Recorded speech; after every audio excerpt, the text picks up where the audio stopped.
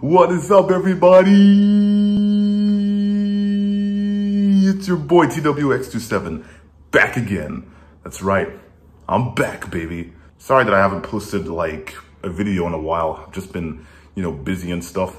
So today we're gonna discuss Black Widow.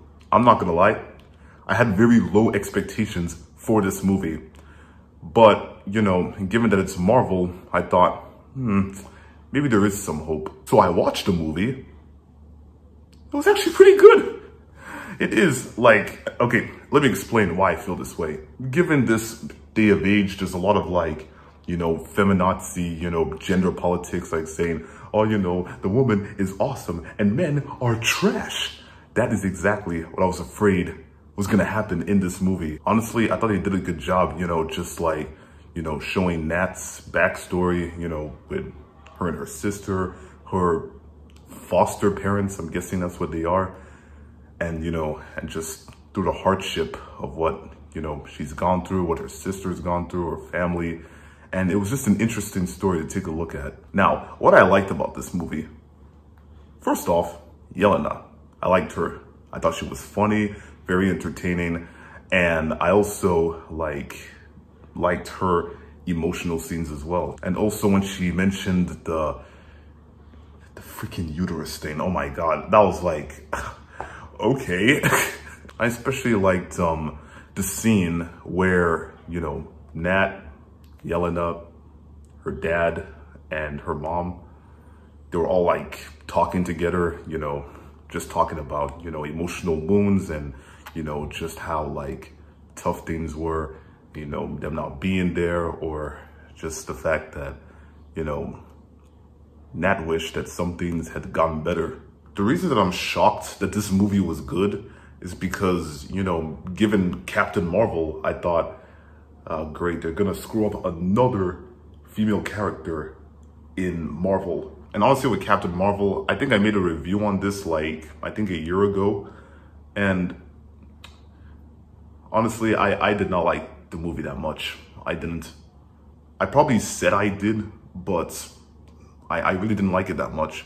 The only reason I liked it is because we were getting closer to Endgame.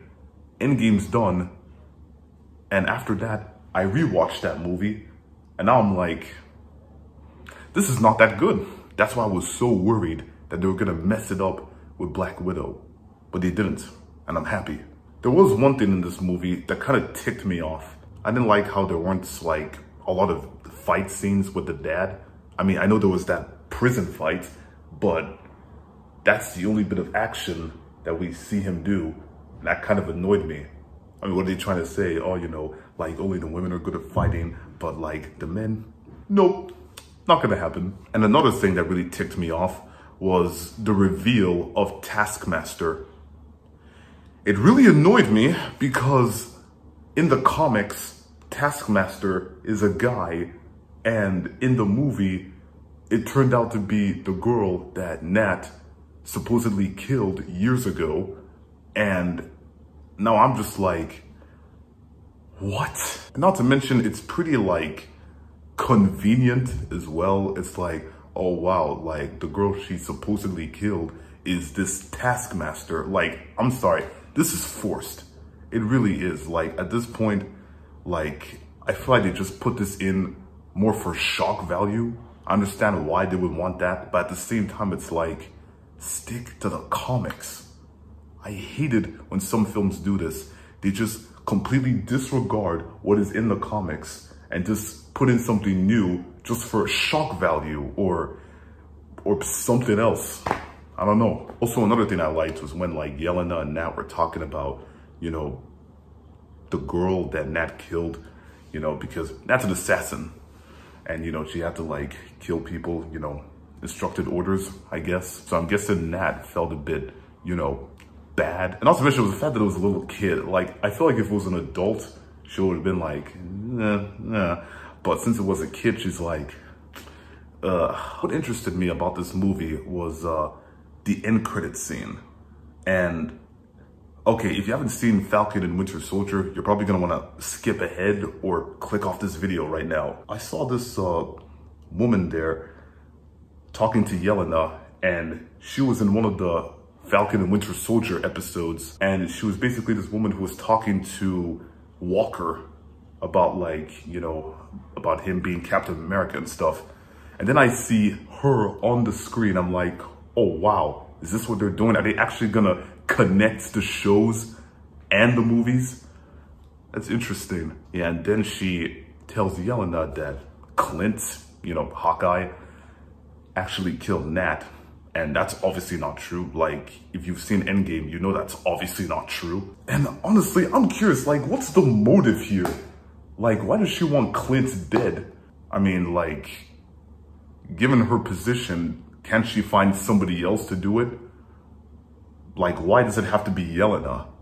Like, I don't know. I guess this is just another way to, like, you know, bring some characters back. I don't know.